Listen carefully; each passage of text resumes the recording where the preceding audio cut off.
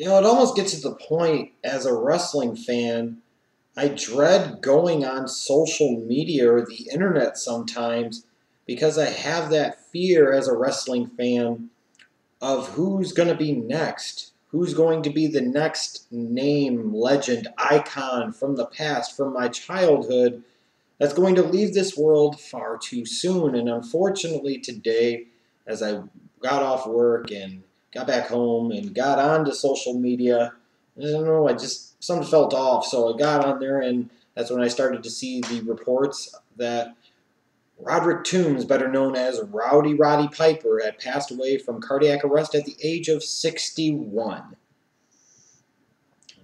Tough stretch of time here for wrestling fans over the past few years. I mean, obviously, this is the second big loss of a major star.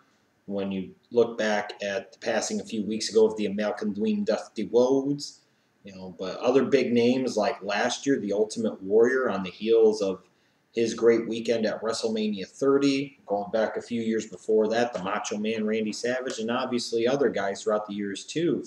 It's just a shame. Unfortunately, death is a reality. It is a part of life, and sometimes it's not ours to question the hand that we are ultimately dealt. But I've seen all the people and what they've had to say about Roddy Piper, his career and his legacy via social media and the internet today.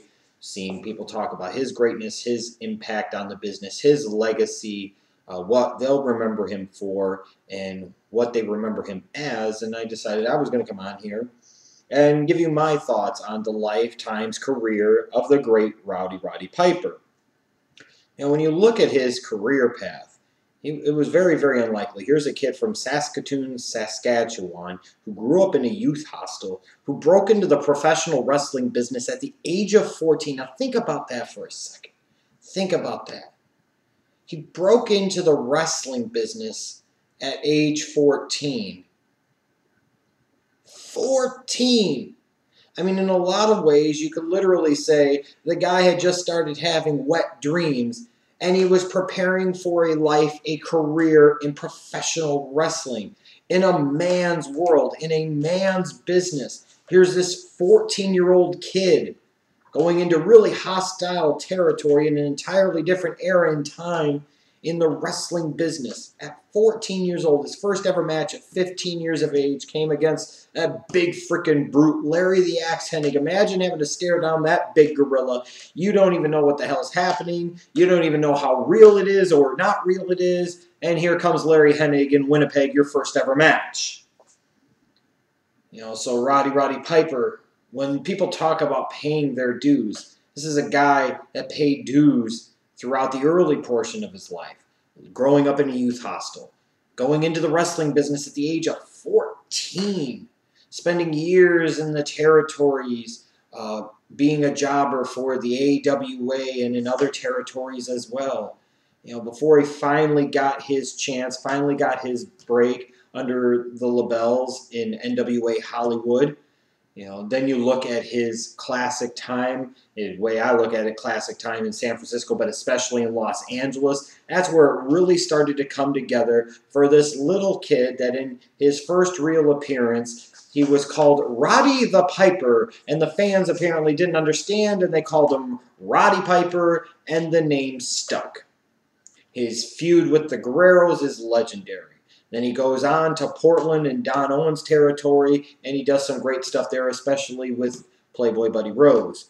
And then we're talking about he goes to Georgia Championship Wrestling in the Mid-Atlantic territory, and we still talk about things that he did during those times. This is a guy that was able, through those territorial days of the mid to late 70s and the early 80s, go into different territories, figure out who he was as a performer, figure out his character, practice his craft, ply his trade, figure out what worked, what didn't, how he could play the different audiences. So by the time it was time for him to go to the big show in town, the WWF, in late 1983, early 1984, this guy was ready. And when you talk about Roddy Piper and his impact on the WWF, it cannot be understated just how important and significant of a figure he was during the WWF's national and international expansion of the mid and late 1980s. You look back on that period, especially the age between 84 and 87. Yes, we talk about Hogan, and as we should. And we talk about Andre the Giant, and again, as we should. And we'll talk about other people like the Macho Man Randy Savage and Jake the Snake Roberts, and again, as we should. But you think about how many big moments happened that Roddy Piper was directly involved in. I mean, you look back to his feud with Superfly Jimmy Snuka, hitting him over the head with the coconut in Piper's Pit. You're talking about the whole rock and wrestling connection, and you're talking about what really made that go, in my opinion, was Roddy Piper. As you're starting to get involved with what Cyndi Lauper is doing, you're starting to develop a relationship with MTV, you're starting to get some real serious mainstream exposure, you're really starting to become one of the it forms of entertainment in the 1980s. There's Roddy Piper, engaging, enraging, and offending everybody. And people are paying attention. They're gluing into their televisions. They're parting with their money to go to the arenas to see Roddy Piper get his ass kicked. You look at, in the build-up to WrestleMania 1, a show that's often forgotten, is the war to settle the score. Here's the WWF on MTV, and the main event is Roddy Piper versus Hulk Hogan for the WWF Championship. And it was about more than just that, though. You know, now you've got Cyndi Lauper involved, and she's sitting there and grabbing onto his legs. You've got all of this, going back a little bit before that when Roddy Piper is smashing the gold record over Captain Lou's head. But then you get Mr. T involved, and you're off to the races with WrestleMania 1. When Vince McMahon talks about how big of a risk WrestleMania 1 was, yeah, it was a huge risk. He took somebody else's idea in Dusty Rhodes and Starrcade and tried to make his own thing out of it, and he did, to his credit and his success. He did with WrestleMania. But that first one, there was no guarantee.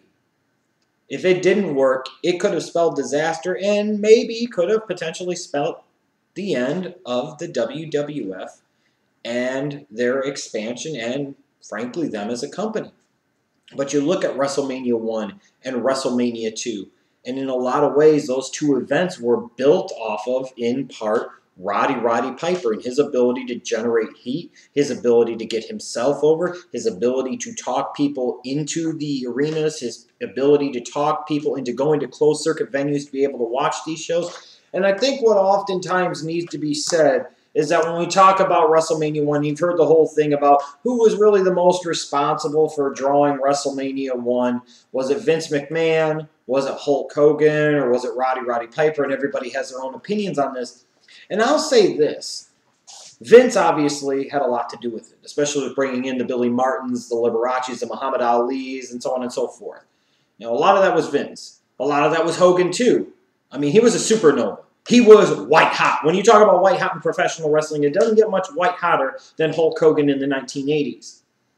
But at the end of the day, the feud that really set the tone for WrestleMania 1 and, frankly, WrestleMania 2 as well, the feud that got the most mainstream eyeballs on the WWF product at a time where they critically needed it as they were beginning that national and international expansion, was Roddy Piper versus Mr. T, period.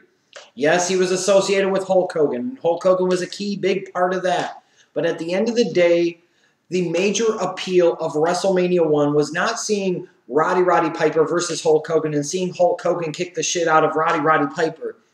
It was seeing Mr. T be able to get his hands on and potentially, hopefully, be able to kick the shit out of Roddy Piper. It was Piper and his ability to get Mr. T over. It was Piper and his ability to get himself over. It was Piper and his ability to generate the type of heel heat that generates into ticket sales and money and closed-circuit views that helped the WWF launch into an entirely different stratosphere at a perfect time for the company. WrestleMania 1 and WrestleMania 2 were successful events in no small part due to Roddy Piper. And, you look at it, too, his time in WWF. You look at the build-up to WrestleMania 3, and we talk about Andre the Giant versus Hulk Hogan, main eventing in front of 93,173 people to Pontiac Silverdome, and that's all fine and good. But when it came time to really get Andre and Hogan into motion, when it came time to really set up this irresistible force versus immovable object match at WrestleMania 3, who did Vince McMahon turn to? He turned to Roddy Piper in Piper's Pit. You throw in just the Bobby Ventura, you throw in Bobby the Brain Heenan, and you've got magic. But at the end of the day, where did all of this happen? Where did the slow turn of Andre come into play? Where did Andre showing up with Bobby the Brain Heenan come into play? Where did Andre ultimately rip the crucifix off of Hogan and leaving Hogan with a little bit of a nail mark to where he's bleeding? And the challenge was ultimately issued, and the challenge was ultimately accepted for WrestleMania 3. It was in Piper's Pit with Roddy Piper. And then even when you get to WrestleMania 3, by that time, Roddy Piper had gone away in '86 for a little while, came back, and he was a fan favorite. He was going to have his retirement match, the haircut match with Adrian Adonis, which is a great memory for me in its own right. It wasn't a great kind of visual showcase or wrestling masterpiece or anything like that, but it meant something to a lot of people. And a lot of people really respected and admired Roddy Piper, and they didn't want to see him go. So to be able to see him have this big moment in front of so many people is something that I still look back on very fondly. And even when you look at that, the WWF was getting ready to launch a new character called Brutus the Barber Beefcake, turning him from heel to babyface. They were able to associate him in that match with the run out to cut out Adrian Adonis' hair with Roddy Piper, to where Beefcake was able to have himself a nice run in the late 80s and early 90s. You look at WrestleMania 5, his segment with Morton Downey Jr., one of the great talkers and shock talkers, if you will, of the 1980s. You look at WrestleMania 8 and that classic Intercontinental Championship match that he had with Bret the Hitman Hart. WrestleMania 12, who could ever freaking forget the Hollywood Backlot Brawl with Goldust? I mean, what a great career that spanned, well over a decade in different bits and pieces. And I always think about Piper as a commentator too. One of those moments we talk about, Survivor Series 1990, the debut of The Undertaker, but also the freaking gobbledygooker. And one of my most memorable Survivor Series moments ever is not just the debut of the gobbledygooker, but it's Roddy Piper's reaction, where basically like that for several minutes. When I go back and watch that 25 years later, my God, 25 years later now, that's one of those things that I always look forward to. I just can't wait for that moment where the big reveal happens and Gorilla tries to say something and Piper just freaking explodes. But you look at Piper too. Here's a guy that was more than just a wrestler. He was Hollywood. People still talk about his movie They Live, and that was almost 30 years ago. He made so many different movies and television appearances over the years. Hell, I remember watching him as a teenager on Walker, Texas Ranger. But also a family man. Seemed to be a loving and devoted husband and father of 4 kids. He had a hell of a life. He had a hell of a run, that's for damn sure. A life and a run that a lot of us could only aspire and hope to have. But when it comes to talking about Roddy Piper's legacy, what is his legacy? I look at Piper and I start off with the wrestling component, if you will. And let's talk about the fact that we're talking about one of the greatest talkers in the history of the business, bar none. When people talk about great mouthpieces, great stick workers, the best on the mic of all time, you'll see different configurations of who goes in the top 5 or who goes in the top 10. But one name that's almost pretty much consistent all across the board in anybody's list that knows anything at all about the history of professional wrestling is Roddy Piper. And oftentimes he's listed as 1A, 1B, or number 1 or number 2 amongst the greatest talkers of all time in a business that has had many great mic men over the years. He's the creme de la creme. He is the cream of the crop, if you will.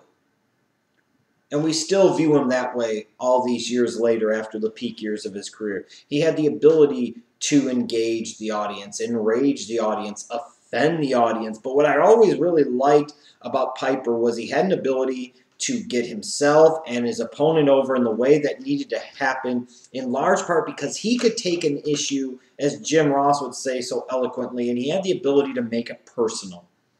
And it was so important.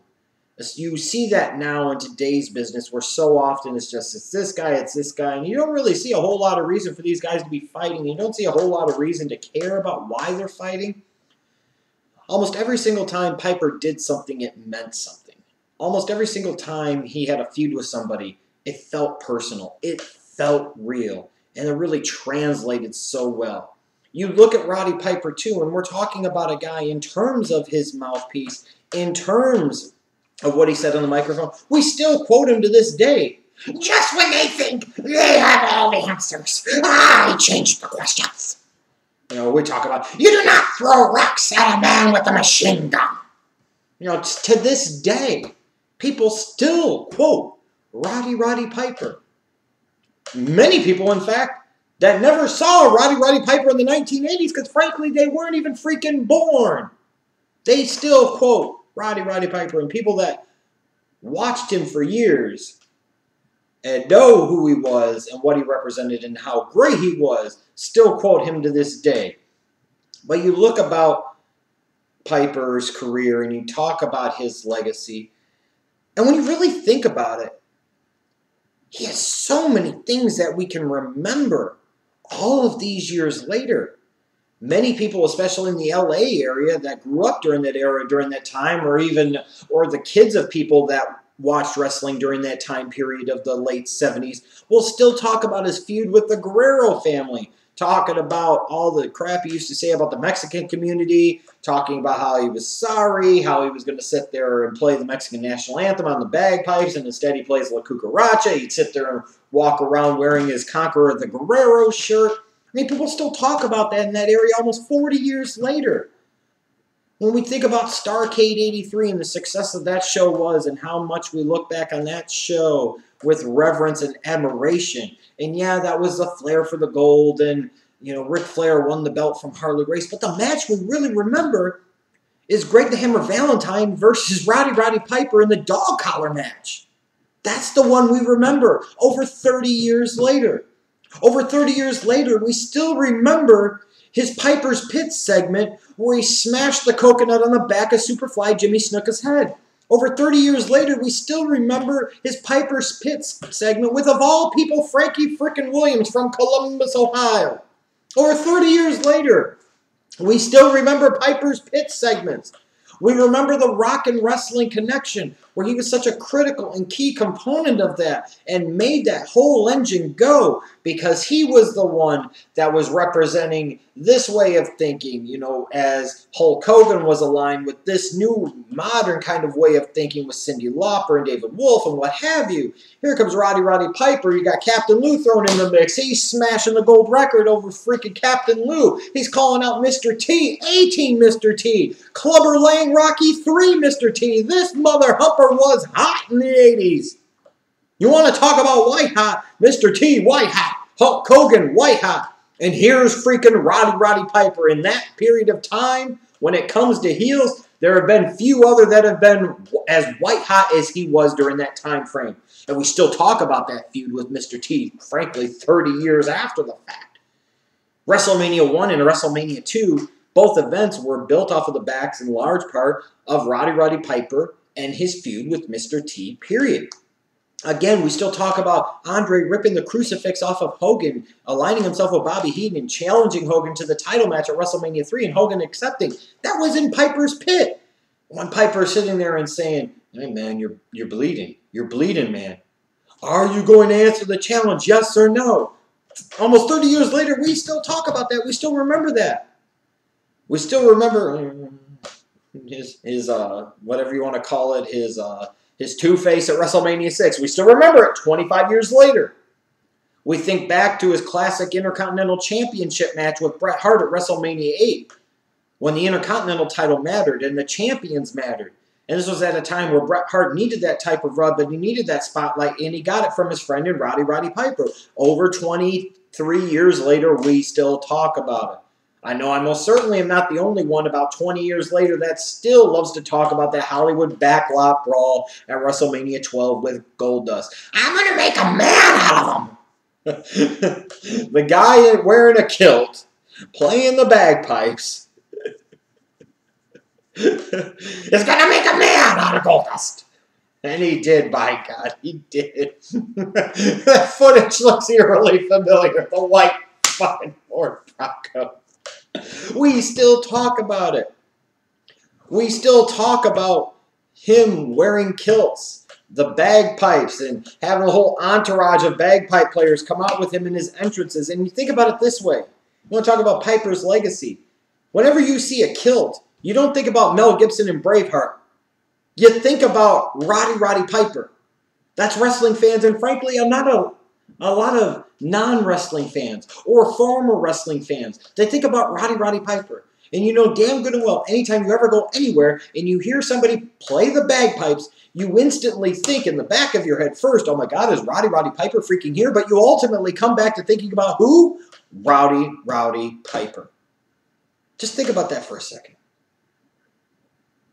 You know, we think about all these greats and all these icons and all these legends. And I think in part, we don't give Piper enough due for just how good he was and just how important and significant he was and just how impactful he was and how much he meant both to the business and in particular the WWF at a time where they really needed somebody like him. I think, frankly, in a lot of ways, we always admire him, we respect him, you know, but we don't give him the due, frankly, that he deserves. We don't show him the love and respect that he, frankly, deserves. We show it to a degree, but I don't even think it resonates until you really start to sit down and really start to think about it. You know, just how great his career was and just how many things from his career you still remember 20, 30, damn near 40 years later. But he just wasn't one of the greatest wrestlers of all time, one of the greatest mouthpieces of all time, one of the greatest villains of all time. He was more than that. This is a guy that opened up doors for others. You know, when we talk about WWE being able to do WWE studios, WWE wrestlers over the years being able to go do movies, both with the studios and outside projects as well. You know, Roddy Piper was a part of that along with Hogan and along with others. That helped open those doors and opportunities for professional wrestlers. And again, something I don't think Roddy Piper gets the respect that he deserves for doing. Again, a great husband from everything we've ever heard, a great father, a great family man. You know, not a perfect man, sure, and he had his flaws. There were times where some of the things he said I thought were a little bit on the offensive side. But I respect a man that takes care of his priorities and his responsibilities. And at the end of the day, your ultimate responsibility is to take care of your family, you know, however you can. And clearly he did a great job of that. You don't hear about all these extramarital affairs throughout his life. You don't sit there and hear about his kids doing this or his kids doing that. These are kids that are chasing their dreams. They're going to school. Colt has followed in his footsteps, going into the professional wrestling business. In a lot of ways, you look at Piper, and he's a man's man. I mean, this was a guy that had guts. This was a guy that had balls. When Vince talked about balls the size of grapefruits. Here's Roddy Piper, a guy of all of maybe, 6 foot, 225, 230 pounds that's going after, you know, big fucking heavyweights like Hulk Hogan, who's sitting there talking about how much of a man he is, questioning other people's manhood, and talking shit about other people while he's wearing a freaking skeleton, talking like this. He's wearing a kilt. He's basically wearing a skirt, no matter how you want to call it. He's basically wearing a skirt. Calling himself the Hot Rod. I'm telling everybody how much of a man he was. And by God, you believed it. Because he was. A lot of the things that he did over the years, sometimes you liked him, sometimes you really didn't. But what really made him such a respectable and admired figure as his career progressed was the fact that he had courage. He was willing to take chances. He was willing to roll the dice. And in an almost kind of entrepreneurial type of way, something that we really aspire to, but a lot of us, frankly, lack the courage, conviction, and self-belief to be able to do. Roddy Piper had courage, conviction, and self-belief in great abundance. Something I wish I, frankly, had more of in my life. When I look at somebody in a lot of ways as a man's man, I look at somebody like a Roddy Piper. And more than that, too, you're talking about a former cancer survivor with his Hodgkin's lymphoma. I mean, he had a bad car accident before that. I mean, this is a guy you're talking about, you know, all those years of wear and tear on his body. He grew up in a freaking youth hostel. He broke into the wrestling business at 14 years of age. He freaking had his eardrum shattered in that dog collar match by Greg the Hammer Valentine, where he lost 50% of his hearing in that ear. And at one point in time, he was concerned about whether or not he was going to be able to ever get his equilibrium back to be able to wrestle ever again, to go on to be a guy that was a part of such a key and critical period of time in both the WWF and in the wrestling business's history, and be a part of so many great moments and events throughout his career that he was a pivotal, key, signature part of. All the while, throughout his life, still being able to be a husband and a father, to be able to do these other things, do all this work in TV and in movies, be able to fight cancer like he did, all to sit there and basically pass away in his sleep due to cardiac arrest at the age of 61. Like I said, it's hard for me as a fan, because I look at a guy that I admired and respected tremendously. The wrestling business is a business that I love. It's in my blood. No matter how much I try to sit there and bloodlet the hell out of it, I just can't bloodlet it out. And it's because of people like Piper that I am the way that I am. And he's a part of my identity, just like Dusty Rhodes, just like the Ultimate Warrior, just like the Macho Man Randy Savage, just like Andre the Giant, just like people that are still with us, guys like Jake the Snake Roberts and guys like Hulk Hogan.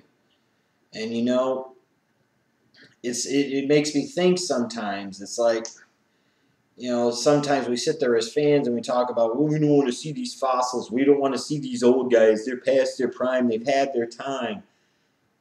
Yeah, maybe that's true, but maybe knowing how it is as wrestling fans, knowing the history of these guys that have sacrificed so much to make their money and make their living and become stars in professional wrestling business, maybe we should be happy to see them while we still can. And again, it's just another reminder that life is precious and we don't know how much of it we got. We don't know when it's going to be taken from us. We know it will be at some point. We just don't know when. And I have to say is that if I could live a life even a quarter or a tenth of the way as fulfilling as Roddy Piper was able to do, I'd go to my grave a very, very happy man indeed. You know, so while I'm sad that Roddy Piper has passed away, you know, I still, as you can see, have a smile on my face because, you know, I think about all the good things. I think about all the positive memories that I have, and I think back on one of the truly great hit villains in the history of professional wrestling, one of the truly great characters in the history of professional wrestling. When you think of great heels in professional wrestling history, the creme de la creme to me is Gorgeous George, Vince McMahon, both in the ring and behind the scenes. And then I look at somebody like a Roddy Piper.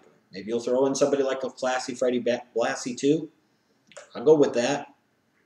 Bobby the Brain Heenan as a heel manager and commentator, I could go with that. But damn, man, right at the top of that list to me has to be Roddy Piper. It really does.